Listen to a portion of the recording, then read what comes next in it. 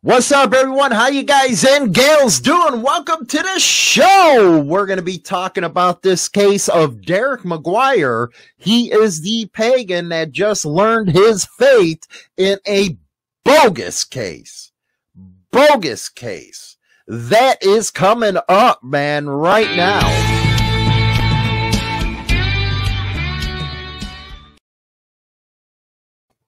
As you know, I'm on a different recording platform right now. I think it's better with the camera and stuff like that. That OBS sucks. The big one. So what I am talking about is the case of Derick Mcguire today. He was just sentenced to 20 years in prison, 10 of them being suspended. But during this whole time, he was on an ankle bracelet.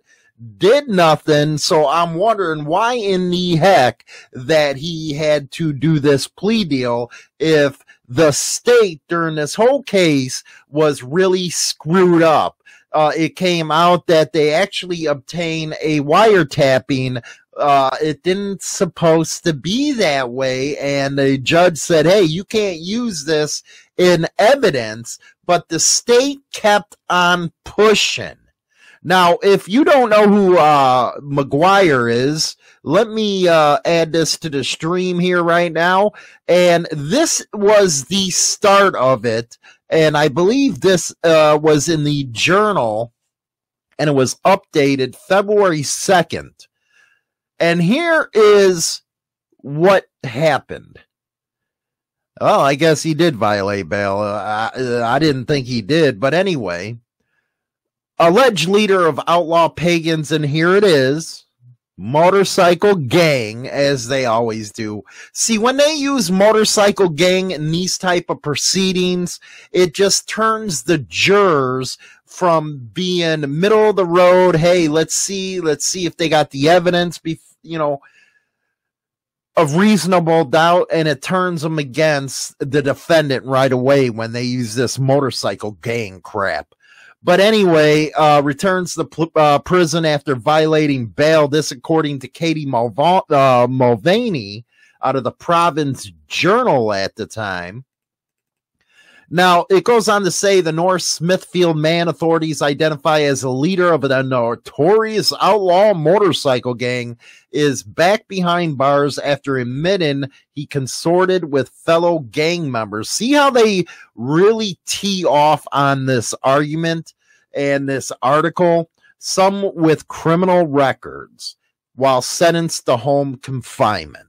So I have to correct the story and say, yes, he was taken back off. But anyway, Derick Tuna Mcguire had been on home confinement with electronic monitoring since a July 2019 Superior Court ruling that struck the key wiretap evidence against him and his associates in a sprawling drug trafficking and firearms case.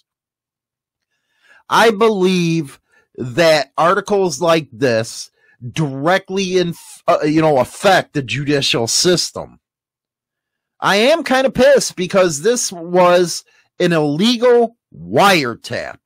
Why wasn't the case dropped?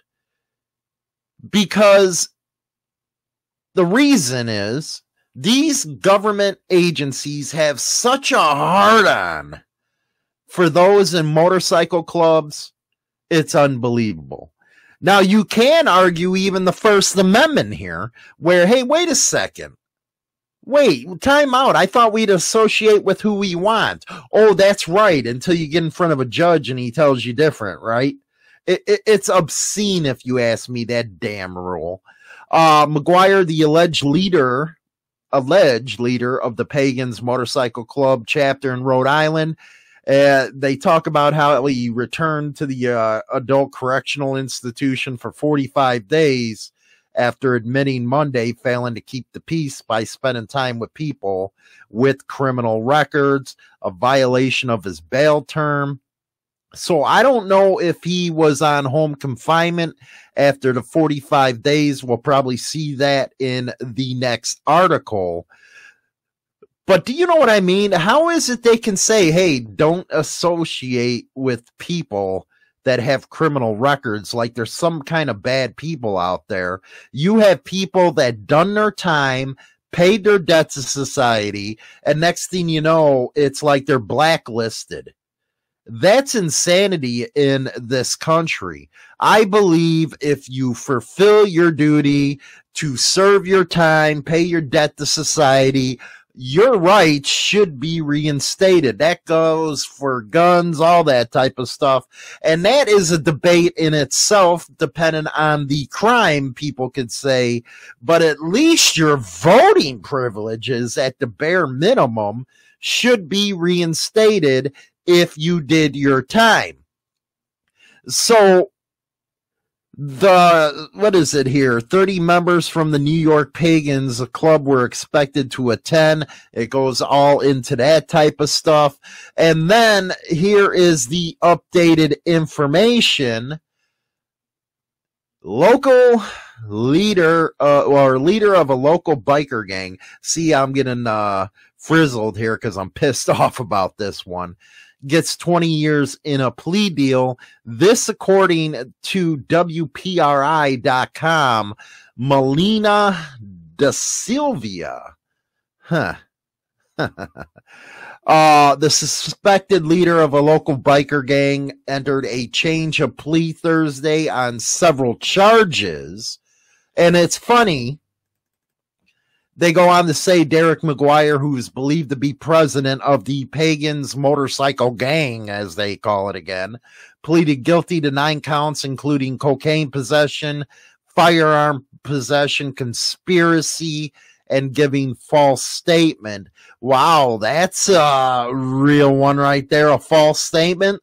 Look at all these guys and gals up at the federal level who lies to the FBI, and they get to walk. Tell me that isn't hypocritical. As part of the plea deal, he was sentenced to 20 years with 10 to serve and the rest suspended. You know, we're going to go to a video right now and check that out before we get right back. In drug charges. Derick Mcguire pleaded guilty to 9 counts this morning in Superior Court. A judge chose not to allow cameras inside today, but did allow a 12 News crew to listen in. 12 News reporter Alexandra Leslie joins us live outside of the Superior Court where Mcguire was sentenced, and she has new reaction from Rhode Island's Attorney General Peter Neronha. Well, a judge sentenced Derick Mcguire to 20 years with 10 to serve and the rest suspended. Attorney General Neronha told me that he felt this was all well warranted. This is video of Derick "Tuna" Mcguire back when he was arraigned in May of 2018 in what Rhode Island State Police then called the single largest takedown in state police history, dubbed Operation Patched Out, named for the patches gang members wear. Credit goes to the state police for putting this investigation and the prosecutors for being as dogged as they were and making sure that notwithstanding those bumps in the road, justice was served today. The bumps in the road Attorney General Peter Neronha is referring to was when state police wiretapped the phone of Mcguire and other alleged gang members for a year. Earlier this year, the state Supreme Court said key evidence had to be suppressed after authorizations for wiretaps were improperly approved. What we committed to do at that point was to go back and build this case without that evidence if need be, and that's exactly what we did. At the time, Mcguire was charged with 221 counts related to drugs, firearms, and fraud. In court Thursday, the now 38-year-old pleaded guilty to 9 of those counts, including 6 counts of conspiracy, cocaine possession, firearm possession, and giving a false statement. Mcguire declined to make a statement in court. When given the opportunity today, he was remanded into custody at the end of this morning's hearing. And people are going to go and say, Hollywood, why are you so upset? They suspended 10 years on this, which you can look at it both ways, I guess. You know, he was out for 3 years after the thing on home confinement and stuff. They're using that as part of the time, so he got an extra 7 years off. I guess you can make that argument. I guess you can. The biggest thing with me is you beat him down in the media, and it tainted a jury where he had no choice but to accept a plea deal.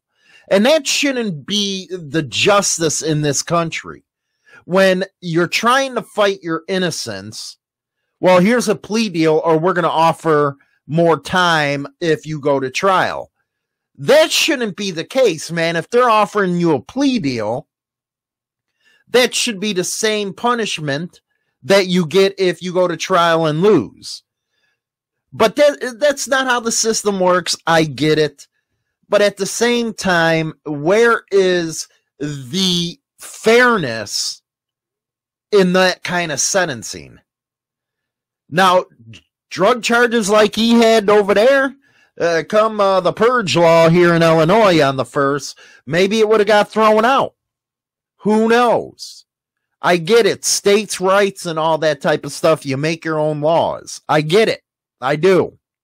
But at the same time, there has to be some type of fairness in this. And one of the things that really sucked on the East Coast was the New Jersey Crime Commission. They push all this stuff because certain people do some clown crap and they put it on a club. And when you have something worth fighting for, like in this case, all they want to do is use the club against them. A motorcycle gang. Ain't that what they always go to? And it's starting to be like redundant, isn't it? It's like, really? It's a fucking club. You got bad apples out there, just like you do in the ATF, FBI, DEA, state, and local cops. But God forbid you guys actually go down the middle and put out a good article that says, yes, this guy was a member of the club, but the club didn't do this on an organized level. I don't think it's ever going to happen. I think I'm actually being unwise in saying that because it won't happen. Anyway, we're going to go to the second half of the show. Let me know what you guys think in the comments section. And we've been having daily polls in the chat room. Make sure you take that poll, man. It's good stuff. Really good stuff. We'll be right back after this music break, baby.